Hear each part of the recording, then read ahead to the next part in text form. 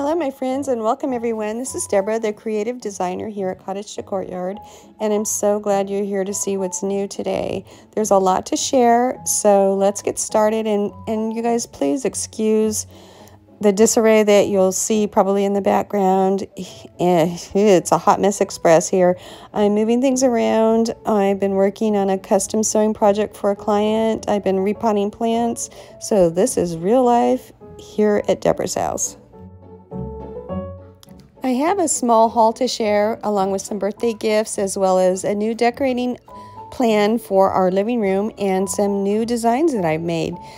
But before we get into that, I want to just thank you all for your input and comments on the last video regarding what finish you all like best in preparation for painting my large mirror. I absolutely loved your feedback, so thank you guys so much.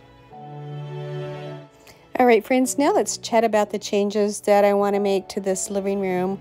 This is a view of the space at Christmas time showing the furniture placement really well.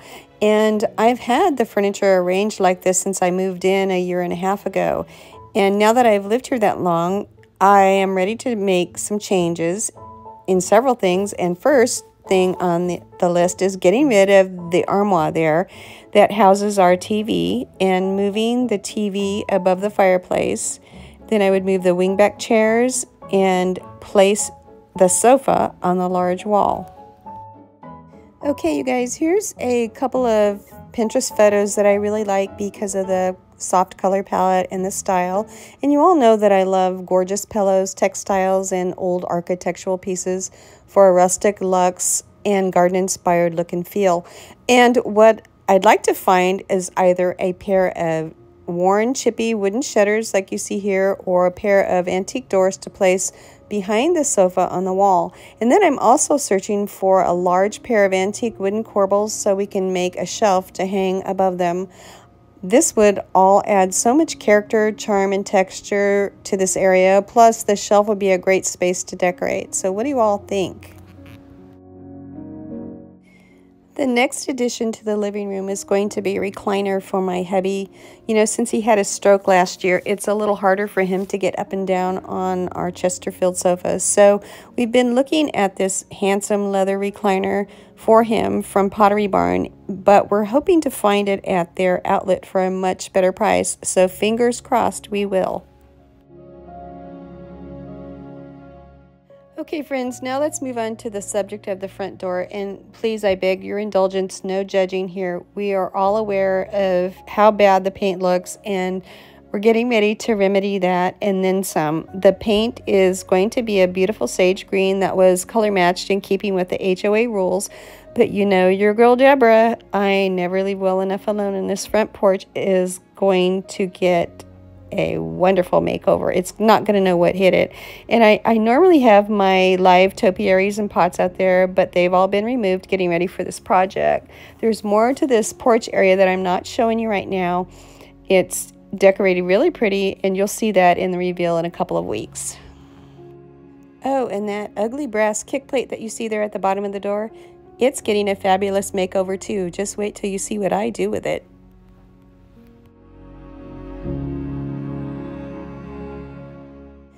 Do you guys remember this cherub wall planter that I've used in a few of my videos where I've decorated in the bedroom with it, etc.? Well, it's gaining a new life, and I can't wait to get this part done. It's going to be glued to the door and painted to look like a fabulous French carved applique. And I'll be adding seasonal florals to it, but the door makeover doesn't stop here. Oh no.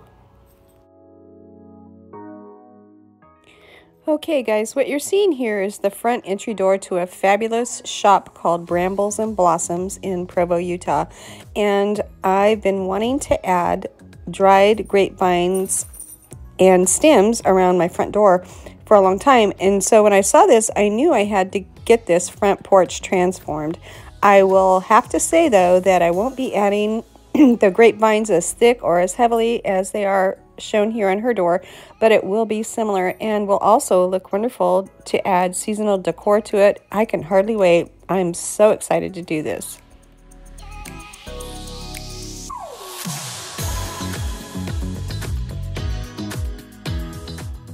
Okay guys, now let's get into my tiny haul and a few of the gifts that I received for my birthday recently. First, let's talk about my love for French Andou's pottery. I love their large garden pots, but they're just a bit too pricey for me. So you can imagine how elated I was when I walked into our local Goodwill and saw this beauty sitting there. I couldn't run over to it fast enough. They had it priced at $19.99 and obviously didn't know what they had, but upon further inspection I noticed a small thin crack in it, but that didn't deter me one bit. I marched my happy behind over to the checkout. I pointed out the crack and they discounted it to $7.99. Thank you, ma'am. Yippee! And she came home with me.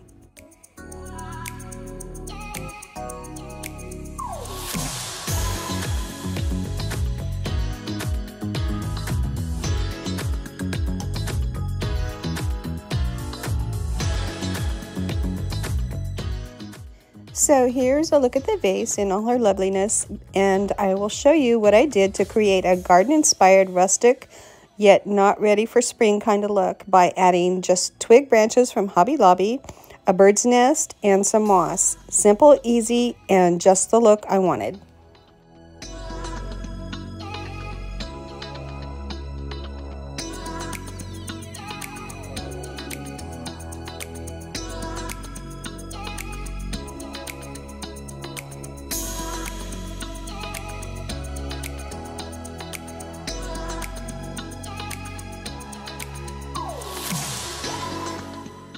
Next up is this gift that I received from my husband, this beautiful pair of candle holders from Amazon. I love the finish. They're lightweight and just gorgeous.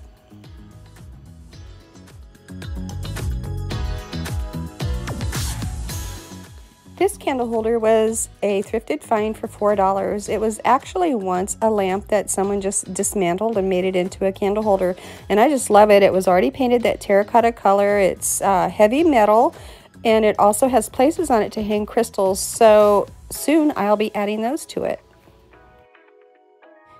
These two short antique gold metal candle holders were also a gift from my hubs.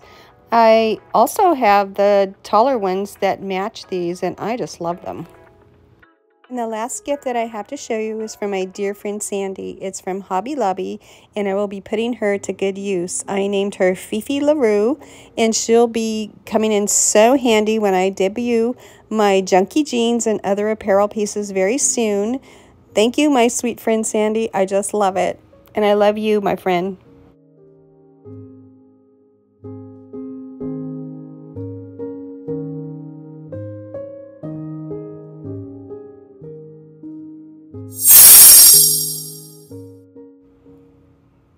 All right, my patient friends, I'd like to show you all my latest creations by Cottage to Courtyard. I'm calling them lamp lavaliers, and I know that a lavalier is typically a piece of jewelry, but these are like jewelry for our lamps, so that's why I named them lamp lavaliers, and I think they're so cute. They just tie on to your lampshades and give them a sweet, soft French country or shabby chic look. This one is done in all neutrals, so it goes well with just about any look and lampshade style. Here's what it looks like with the lamp turned on.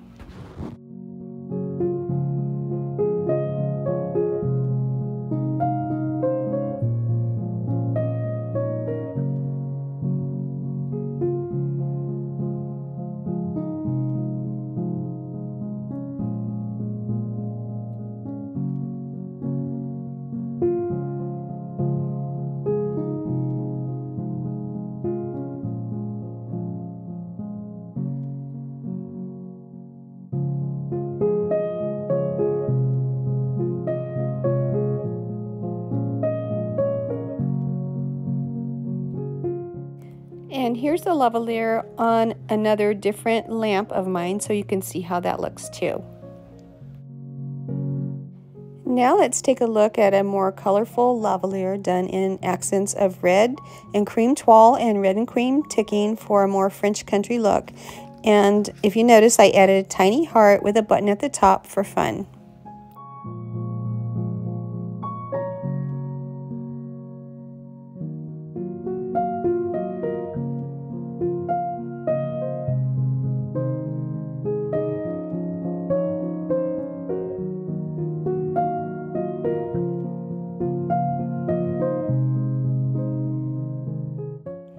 I'll be working on more lavalier designs in the next week or so, and I'll be offering them in pairs for purchase, so stay tuned if you're interested.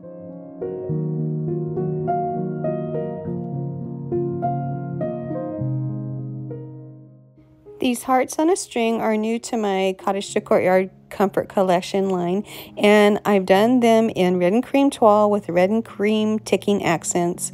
They're 23 inches long, and the hearts are 10 inches by 10 inches, so they're a very nice size.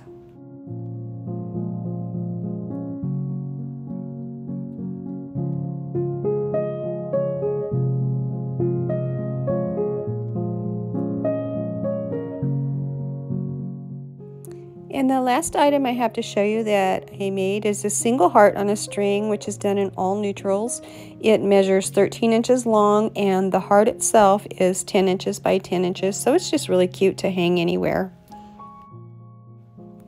Before I close out the video, I just wanted to let you all know that I will have more items available for purchase very soon. If you're interested in having any of these made that I showed you, please comment here or message me over on my Instagram account at Cottage to Courtyard.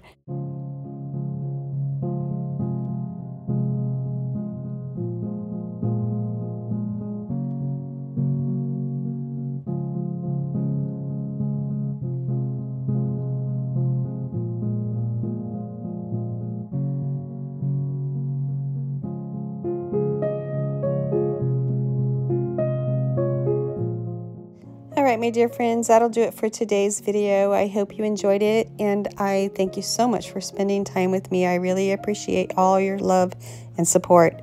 I'll be back very soon with more fun decorating here at Cottage to Courtyard. So until then, you all take care, my lovelies. Bye-bye.